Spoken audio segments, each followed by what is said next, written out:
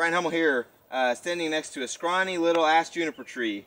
And there's a lot of these out in the hill country, but this one is special to me, because this has documented how much soil we've lost. You see these root skeletons? These root skeletons, a lot of them are 6-8 inches off the ground, and I can guarantee you that this tree was not putting roots out into thin air. This tree was putting roots out into soil that was as high as my knee. You know, there was soil all the way out here, and it's been lost.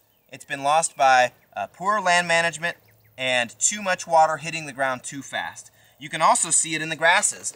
These little pedestals of grass, the only reason this pedestal is here is twofold. One, the roots hold this in place, but also when the raindrop comes and hits the ground, it's hitting grass instead of hitting bare dirt.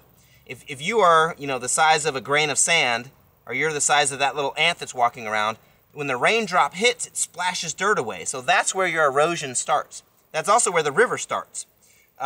So if you can slow down the force of that water by letting it hit vegetation, your recovery is going to speed really, really fast. But that's only in this little area. In this particular spot, there was too much water coming from uphill.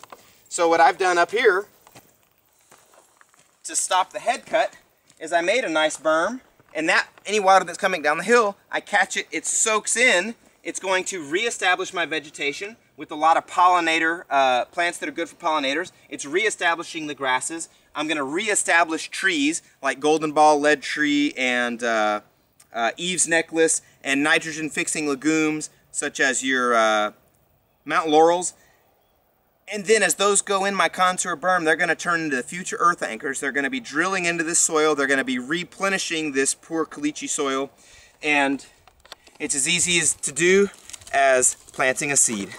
So when you see one, just stick it in the ground so it has a little bit of a better shot. Ones that I threw out earlier, I'll give it a little bit of a better shot. And I just changed the world. Thanks for watching, guys.